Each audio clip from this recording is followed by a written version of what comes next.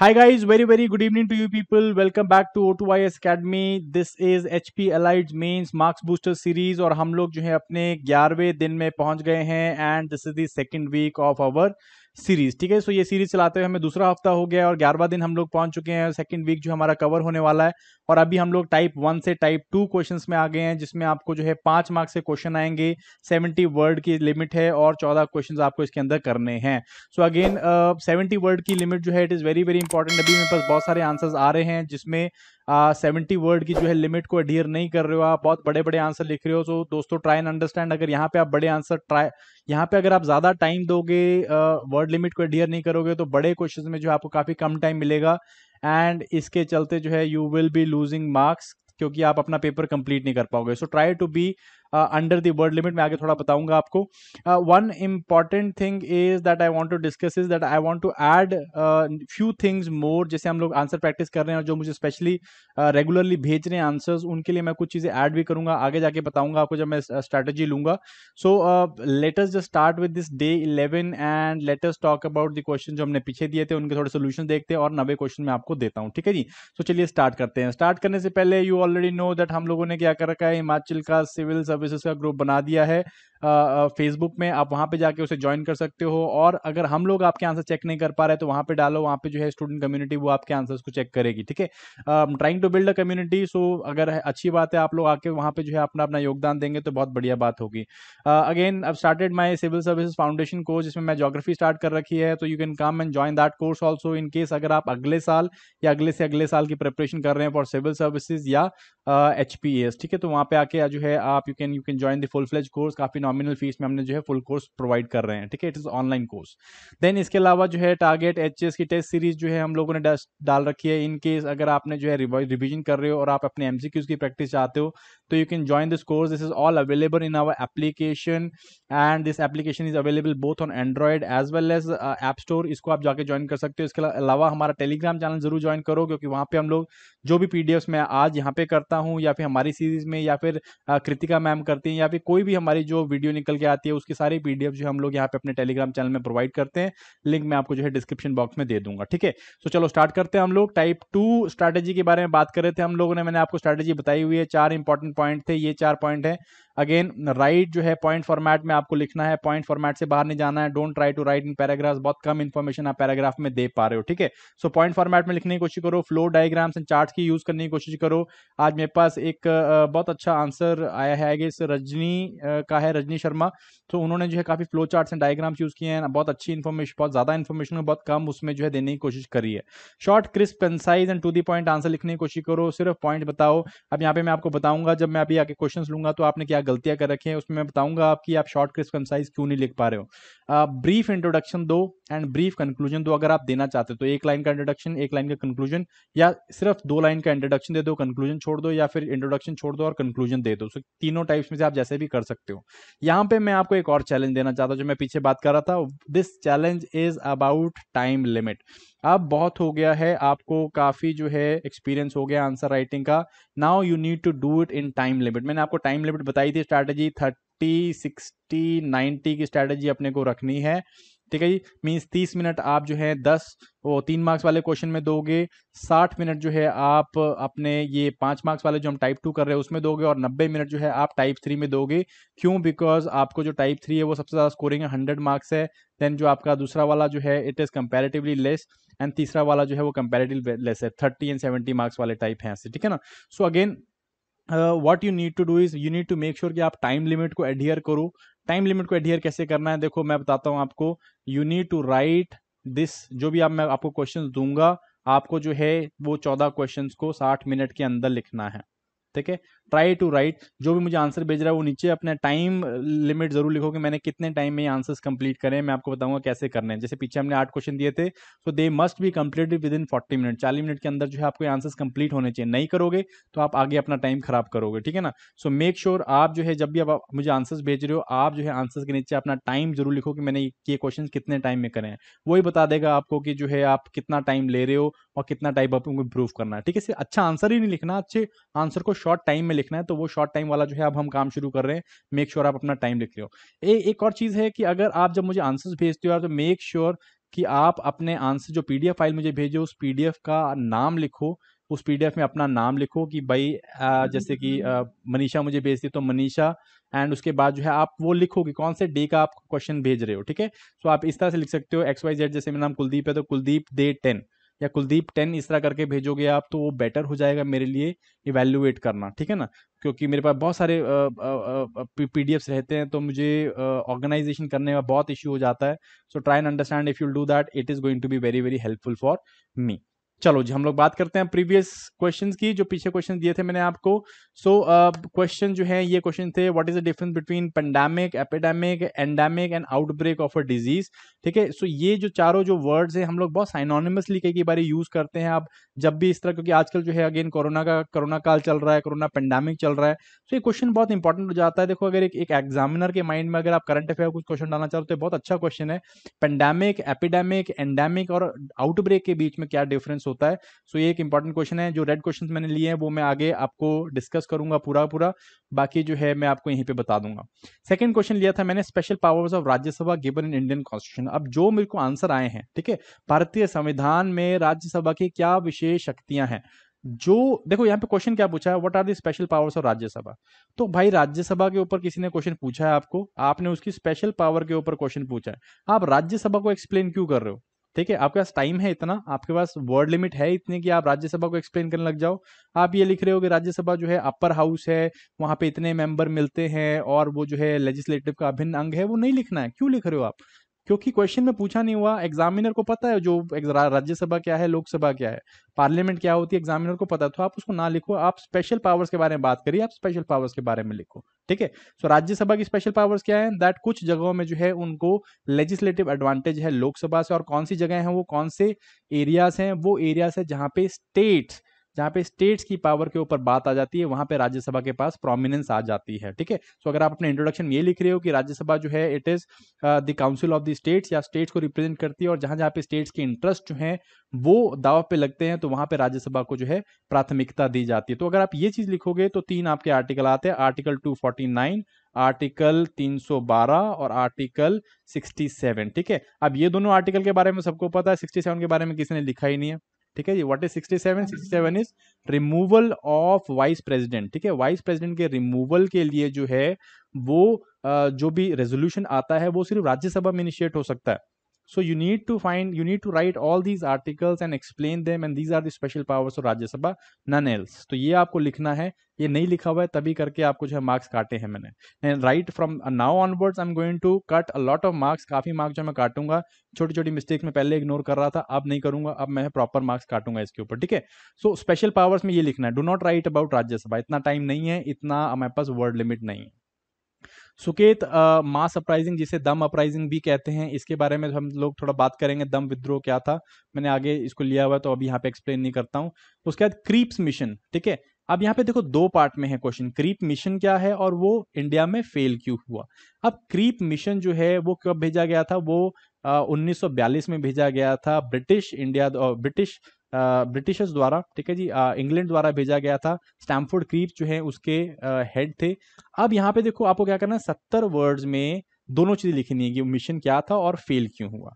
सो यहाँ पे आप क्या करो, जो मैंने आपको टिपिकली बताया कि लॉजिकल डायग्राम बनाओ या फ्लो डायग्राम बनाओ, तो ऐसा क्यों नहीं करते हो आप, ठीक है। क्रीप्स मिशन का आप लिख दो, क्रीप्स मिशन जो है उसमें क्या बात करी थी, ये 3-4 बातें करी थी, ये लिख दिया आपने, क्रीप्स ऐसे भी दिखा दिया। अब क्योंकि मेन पॉइंट है कि फेल क्यों हुआ इंडिया में, उसके ऊपर जो है आप 5-6 पॉइंट्स दो। अभी फेल होने के ऊपर भी जो है काफी लोगों ने बहुत कम पॉइंट्स दिए, 1 या 2 पॉइंट्स दे रहे हो आप कि जो है वो पोस्ट डेटेड चेक था, ये सब नहीं लिखना है। पोस्ट डेटेड चेक जो है, don't write post dated cheque था, ये तो वैसे टिप्पणी करते हुए बोल दिया गया था, ठीक है। What you need to right कि उसके लेक्यूने क्या थे, जैसे कि डोमिनियन स्टेटस देने की बात करता था, जो कि हम लोग पूर्ण स्वराज के ऊपर पहुंच गए थे, तो डोमिनियन स्टेटस वो क्या था, एक रिग्रेसिव स्टेप था जो कि हमारे नेशनल लीडर्स नहीं लेना चाहते थे। या इसके ऊपर जो है आप एक और बात कर सकते हो कि जो आपकी डिफरेंट ऑर्गेनाइजेशंस थी, जो आपकी रिलीजियस या फिर जो आप कह सकते हो डिफरेंट नेशनल ऑर्गेनाइजेशन, जैसे मुस्लिम लीग थी आपकी, वो कहते हैं कि नहीं भाई इसके अंदर पाकिस्तान के बारे में कोई बात नहीं है, या फिर जो है सेसेशन की कोई बात नहीं है, या फिर महासभा की बात कर सकते हो कि उसमें जो है अलग अलग राइट्स के बारे में बात नहीं करी, या फिर जो है सिक्स की बात करते हो, सिक्स ने ऑब्जेक्ट किया कि अगर पार्टीशन होता तो हम पंजाब में रह जाएंगे और हमारा जो है हम पाकिस्तान में चले जाएंगे। तो ये सारे कुछ जो दलित्स हैं या जो डाउन ट्रॉडन क्लासेस हैं उनके ऊपर भी जो है काफ़ी इशू थे, उन्होंने भी काफ़ी इसके ऊपर ऑब्जेक्शंस करी थी। इसके अलावा क्रीप्स, जो स्टैमफोर्ड क्रीप्स के जो एफर्ट्स थे उनको कंटिन्यूसली जो है चर्चिल बम्बार्ड कर रहे थे, जो वहाँ से जो इवन इंग्लैंड की तरफ से जो है उन्हें बिल्कुल प्रोत्साहन नहीं मिला, जो सेक्रेटरी ऑफ स्टेट थे उस टाइम के, या जो आपके वाइसरॉय थे उस टाइम के, तो उन्होंने भी जो स्टैमफोर्ड है उनको ज़्यादा सपोर्ट नहीं किया। और ये सारे जो है कहीं ना कहीं रीजंस थे जिससे क्रीप मिशन फेल हुआ इंडिया के अंदर। ठीक है, मैं चाहता हूँ आप ये क्रीप मिशन के ऊपर जो है थोड़ा सा जाके बुक में पढ़ें, स्पेक्ट्रम की बुक है उसके अंदर अच्छा लिखा हुआ है, उसको जाके पढ़ें और वहां से पॉइंट निकालें, बहुत जरूरी है। ठीक है, क्रीप मिशन इंपॉर्टेंट क्वेश्चन है, आ सकता है। ठीक है, सो क्रीप मिशन क्या था, वाई भारत में विफल क्यों हुआ था, ये कुछ इसके कारण थे। आगे चलते हैं हम लोग drainage system of Himachal Pradesh के ऊपर। मैं सोच रहा था पहले मैं इसका एक्सप्लेनेशन सोल्यूशन लेता हूं, बट मुझे पता है आप सबको पता ही है। देखो पहली बात है, यहाँ पे ड्रेनेज सिस्टम पूछा हुआ है, पैटर्न नहीं पूछा हुआ। ध्यान से सुनो, ड्रेनेज सिस्टम है, पैटर्न नहीं है। अगर पैटर्न पूछा होता तब आप बोलते कि वो ट्रेलिस पैटर्न है, डेंड्रियाटिक पैटर्न है, या कॉन्सिक्वेंट सब्सिक्वेंट पैटर्न्स हैं, वो नहीं लिखना है यहाँ पे। आपको सिस्टम के बारे में बात कर, जब मैं ड्रेनेज सिस्टम बोलता हूँ, ठीक है जी, ड्रेनेज सिस्टम जब मैं बोलता हूँ तो मैं रिवर्स की बात कर रहा हूँ कि वहाँ पे किस तरह की रिवर्स चल रही हैं और वो रिवर्स कहाँ कहाँ पे क्या करती हैं। तो यहाँ पे आप ब्रीफ नोट लिखोगे रिवर सिस्टम्स के ऊपर कि जो है यहाँ की रिवर जो है वो पेरेनियल है, ग्लेशियर से फीड होती हैं और थ्रू आउट हिमाचल जो है वो बहती हैं। तो इसमें आप दो सिस्टम लिखोगे, इंदस जो सिस्टम है आपका, इंदस रिवर सिस्टम है, एंड गंगा रिवर सिस्टम है।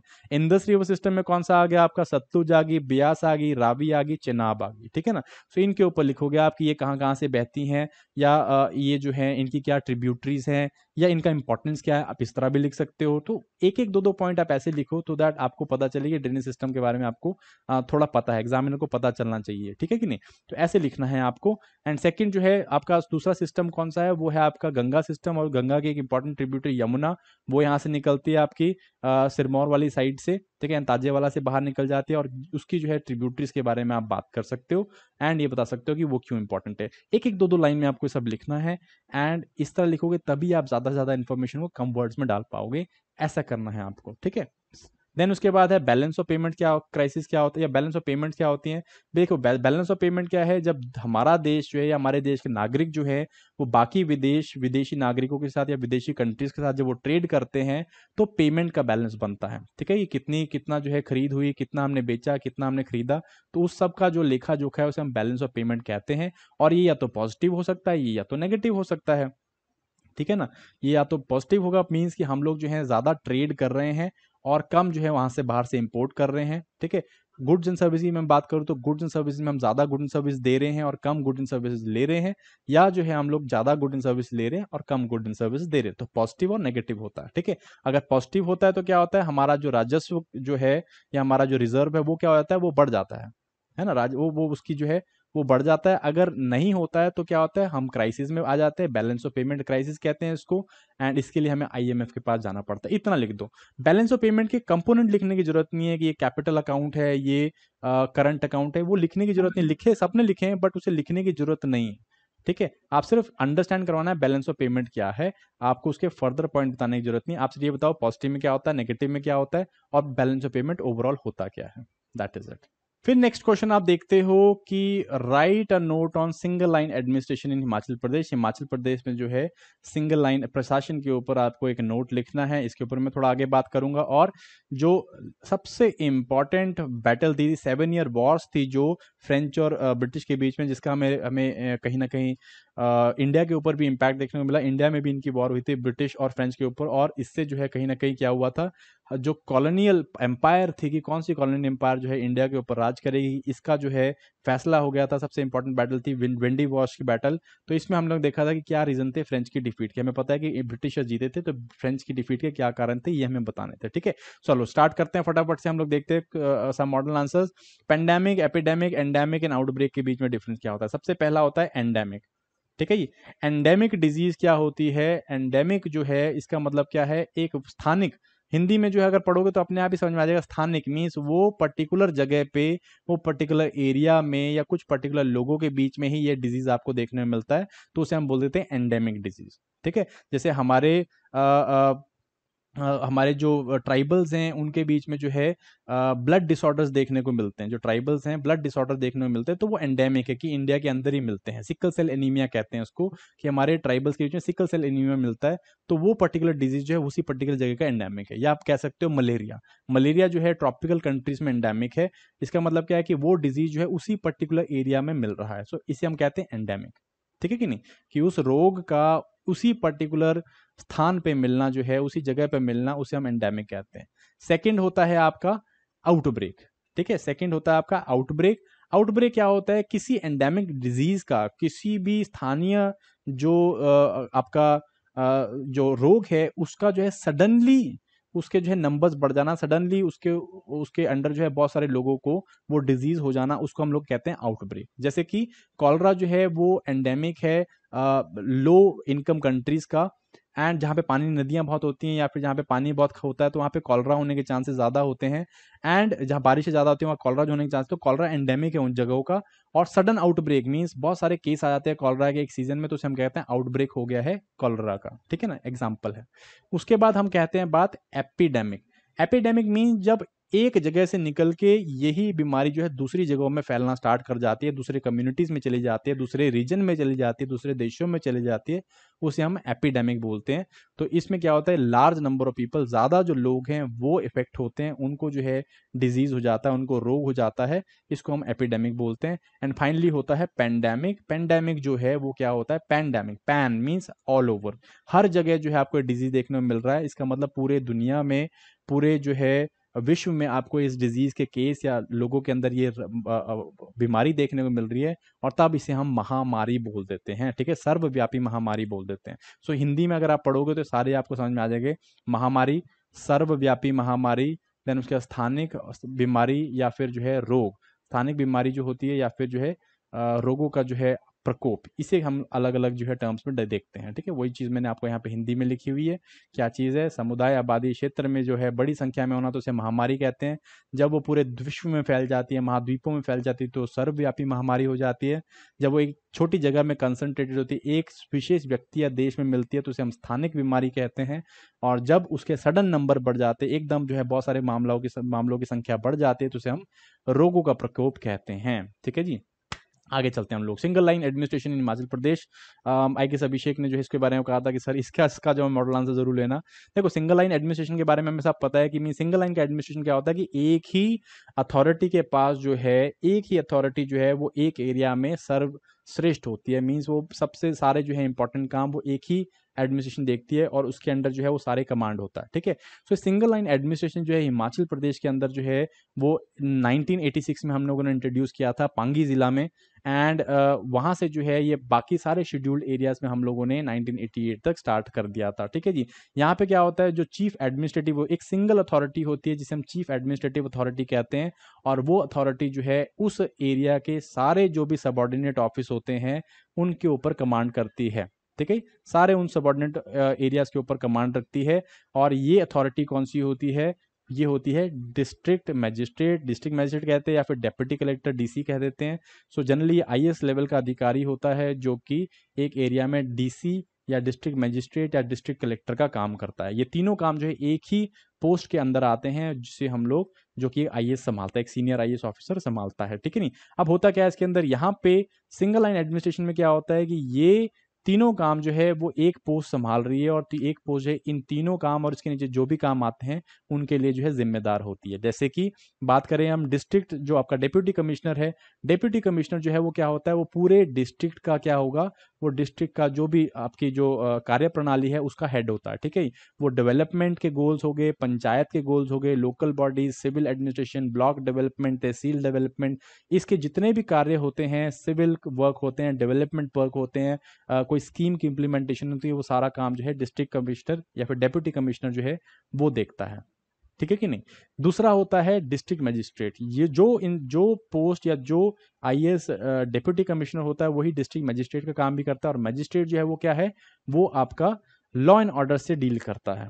ठीक है कि नहीं, वो जो है कानून के साथ डील करता है। सो डिस्ट्रिक्ट मजिस्ट्रेट का मेन काम क्या होता है कि वो लॉ एंड ऑर्डर मेंटेन करे एक पर्टिकुलर एरिया में, और इसी के तहत जो भी पुलिस अंडर होती है उस डिस्ट्रिक्ट में, तो वो जो है इसके डीसी के या डीएम के अंडर आती है। ठीक है, सो वही इंसान, वही आईएएस जो है, जो डेप्यूटी कमिश्नर सिविल अथॉरिटी में या सिविल जो है जब वो सिविलियन होता है या जब सिविलियन ड्यूटीज निभाता है तो उसे हम डिस्ट्रिक्ट या डेप्यूटी कलेक्टर, डेप्यूटी कमिश्नर बोल देते हैं। जब वो लॉ एंड ऑर्डर की ड्यूटीज निभाता है तो उसे हम डिस्ट्रिक्ट मजिस्ट्रेट बोल देते हैं। ठीक है जी। एंड तीसरा आता है कलेक्टर, तीसरा होता है डिप्टी कलेक्टर। कलेक्टर क्या होता है? उसका होता है रेवेन्यू एडमिनिस्ट्रेशन। ठीक है जी। रेवेन्यू के रिलेटेड, रेवेन्यू के रिगार्डेड जो भी जो है वो एडमिनिस्ट्रेशन में डिसीजंस लेता है, उसे हम लोग जो है एज अ कलेक्टर के डिसीजंस मानते हैं। जैसे लैंड रेवेन्यू का कलेक्शन करना, एरियर्स, लैंड के जो एरियर्स हैं, या फिर जो है आपका प्रॉपर्टी के जो टैक्स हैं उनको कलेक्ट करना, ये सारे जो हैं कौन करता है? कलेक्टर करता है। और ये तीनों एक ही पोस्ट के अंदर आती है, इसे हम लोग सिंगल लाइन एडमिनिस्ट्रेशन कहते हैं। ठीक है जी। सो वही चीज़ मैंने जो है हिंदी में भी लिखी है, वही चीज़ मैंने इंग्लिश में भी लिखी है, आप इसे जाकर पढ़ सकते हैं। इसके जो इंपॉर्टेंट सिंगल लाइन एडमिनिस्ट्रेशन के फायदे नुकसान मैं अगर बताने की कोशिश करूँ तो इससे प्रोसीजरल डिलेज नहीं होते हैं। ठीक है, स्पेशल पावर दी गई होती है डिस्ट्रिक्ट में डिस्ट्रिक्ट मजिस्ट्रेट या डिस्ट्रिक्ट कलेक्टर को, डेप्यूटी मजिस्ट्रेट या डेप्यूटी कलेक्टर को, ताकि प्रोसीजरल डिलेज ना हो। सारे हेड ऑफ द डिपार्टमेंट इसको रिपोर्ट करते हैं। ये अपनी तरह से जो नॉन गेजेटेड ऑफिसर उनका ट्रांसफर कर सकता है, और प्लान की जो है इफेक्टिव इंप्लीमेंटेशन के लिए कोई भी रूल रेगुलेशन बना सकता है। ठीक है, सो अगर मैं बात करूँ जैसे कि आपका धारा 144 लगानी, ठीक है नहीं, मीन्स कर्फ्यू लगाना या कोई इस तरह का ऑर्डर पास करना जाकि स्मूथ एडमिनिस्ट्रेशन हो सके किसी एरिया की, तो सारे काम जो है डिस्ट्रिक्ट या डेप्यूटी मजिस्ट्रेट या फिर डेप्यूटी कमिश्नर या फिर डेप्यूटी कलेक्टर जो है वो अपने पोस्ट के अंडर लेता है। इसे हम सिंगल लाइन एडमिनिस्ट्रेशन कहते हैं। ठीक है, सो आई होप ये आपको समझ में आ गया होगा। इससे जाके एक बारी पढ़ लेना। यही चीज़ जो है हम लोगों ने हिमाचल में, स्पेशली जो आपके ट्राइबल एरियाज है वहाँ पे हम लोगों ने कर रखी है। ठीक है, देन आता है आपका फ्रेंच का defeat. Battle of windy wash में जो है फ्रेंच का डिफीट किया हुआ था। ये देखो, ये जो बैटल ऑफ विंडी वॉश हुई थी, या जो फ्रेंच ब्रिटिश वॉर हुई थी इंडिया के अंदर, ये एक बड़े लेवल पे या एक बड़े जो है वॉर का जो है एक छोटा सा थिएटर था। ये बड़ी वॉर थी, 7 year Wars between English and French, English and French के बीच में पूरे वर्ल्ड में ये वॉर चल रही थी for the dominance of the world. जैसे कि हमने ट्रॉपिकल अमेरिकाज में, नॉर्थ अमेरिका में देखा, देन उसके बाद इंडो चाइना वाले रीजन में था, प्लस यहाँ पे आपका इंडिया में। तो ये सारी जगह जो है यहाँ पे हम लोग क्या देख रहे थे, यहाँ पे वॉर चल रही थी। और यही वॉर जो है हम लोगों ने कहाँ पे देखी? यही वॉर हम लोगों ने इंडिया के अंदर भी देखी। ठीक है, हुआ क्या था बैटल ऑफ विंडी वॉश में? बेसिकली यहाँ के जो कमांडर इन चीफ थे काउंट डे लैली, फ्रेंच के कमांडर इन चीफ थे काउंट डे लैली, इनको जो है सर आयर कूट ने डिफीट किया था, जो कि ब्रिटिश के कमांडर थे। एंड इस डिफीट के कारण जो है विंडी वॉश जो है वो फ्रेंच हार गई थी, और इसी तरह जो फ्रेंच थे उनका राउट हो गया था इंडिया से। ठीक है, फेलियर के रीजन क्या थे फ्रेंच के? बहुत सारे रीजन थे। सबसे पहला था naval superiority of British. British ने जो है पिछले 200 सालों में बहुत काम किया था अपने नेवल स्ट्रेंथ के ऊपर, और इससे जो है पूरे इंडियन ओशियन और पूरे जो आपका अटलांटिक ओशियन है वहां पे नेवल सुपीरियोरिटी की बात करें तो जो समुद्री सेना थी उसकी, ब्रिटिश की बहुत ज़्यादा पावर थी उसके अंदर। इस करके जो है हम लोग, ब्रिटिश क्या कर पाया था, वो जो है फ्रेंच की सप्लाई लाइंस को कट कर पाया था। एंड इससे जो है क्या हुआ था, हाई सीज में उनका वर्चस्व था, and that is why they were very very successful in seas. ठीक है, फिर दूसरा, ब्रिटेन के पास मल्टीपल पावर सेंटर्स थे इंडिया के अंदर। वो बॉम्बे, मद्रास, कलकत्ता तीनों जगह प्रेजेंट थे, जबकि फ्रेंच जो है सिर्फ पौंडुचेरी में प्रेजेंट थे। और ब्रिटिश जो है वो अपनी कूटनीति के कारण जो है अलग अलग जो इंडियन प्रिंसेस हैं या फिर जो इंडियन स्टेट्स थे उनके साथ भी जो है संधि या उनको जो है अपने अंडर जो है वो लेके आ पाए थे। इसी करके जो है हमने देखा कि ब्रिटिश वो आगे थे। ठीक है, तीसरा जो है बैटल ऑफ प्लासी के जीतने के बाद ब्रिटिश के बाद एक बहुत ही ज्यादा रेवेन्यू रिच प्रोविंस आ गया था, जो कि था बंगाल। ठीक है, बंगाल के आने के बाद जो है क्या हुआ, ना ही उनकी प्रेस्टीज, सिर्फ उनकी प्रेस्टीज में ही नहीं, बट उनके जो है पावर में, उनके रेवेन्यू कलेक्शन में बहुत ज़्यादा वृद्धि हुई। और ब्रिटिशर्स जो हैं बहुत ज़्यादा सोल्जर्स को रिक्रूट कर पाए बंगाल से, जो कि जिससे बंगाल आर्मी बनी। ठीक है, इसके अलावा क्या हुआ, ब्रिटिश के पास बहुत सारे कूटनीतिज्ञ कह सकते हैं और जो वॉरफेयर के विशेषज्ञ थे वो थे, जैसे कि रॉबर्ट क्लाइव थे, स्ट्रिंगर लॉरेंस थे, सर आयर कूट थे।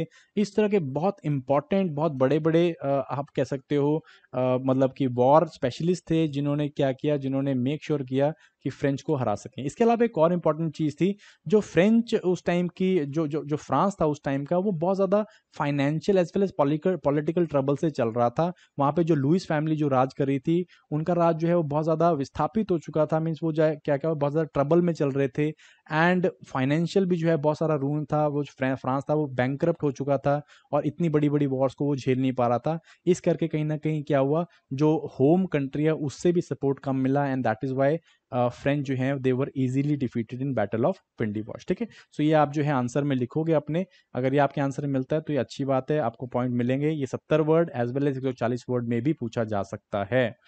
फिर हम लोग आते हैं लास्ट क्वेश्चन हमारा जो है brief note on Suket mass uprising. ठीक है, जिसे हम लोग धूम अपराइजिंग भी बोलते हैं।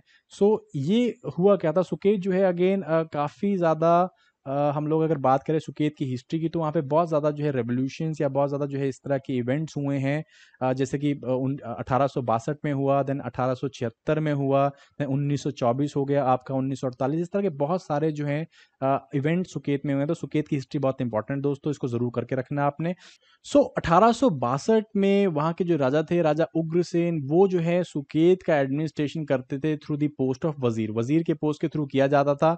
और जो सक्सेसिव वजीर जो है उस टाइम पे आए, वो सारे जो थे बहुत ज़्यादा एक्सप्लॉयटेटिव नेचर के थे। जैसे कि पहले आए नरोत्तम दास। नरोत्तम दास जो है उन्होंने भी बहुत ज़्यादा एक्सप्लॉयटेटिव टैक्स रखा हुआ था, और ये एक्सप्लॉयटेटिव टैक्स रखने के कारण जो है जो वहाँ के लोकल पॉपुलेशन थी, लोकल जो लोग थे, वो काफ़ी ज़्यादा उनसे नाराज़ थे। ठीक है जी, उसके बाद नरोत्तम दास को हटा के जो है धुंगल को जो है उसको लगाया गया एज अ वजीर। एंड उन्होंने भी क्या किया, he was also a very very, आप कह सकते हो ऑपरेसिव वजीर थे। और उन्होंने क्या किया, एक प्रथा स्टार्ट करी जो कि दंड प्रथा थी। इस दंड प्रथा के तहत जो है क्या करते हैं, वो आम जनता को या फिर जो जाने माने लोग थे वहाँ पे, उनको क्या करते हैं, उनके ऊपर पनिशमेंट्स या उनके ऊपर जो है फाइन्स लगाते थे। सो इस एट्रोशियस कस्टम को जो है लोग सह ना पाए, एंड इवेंचुअली क्या हुआ, उन्होंने अपराइजिंग कर दी। जब ये धुंगल हिल स्टेट को विजिट कर रहा था, तो वहाँ पे जो है लोगों ने मिलके इसको जो है बंदी बना लिया, और 12 दिन तक जो है गढ़चिरौंजी वाले फोर्ट में इसको जो है बंदी बना के रखा गया। ठीक है जी,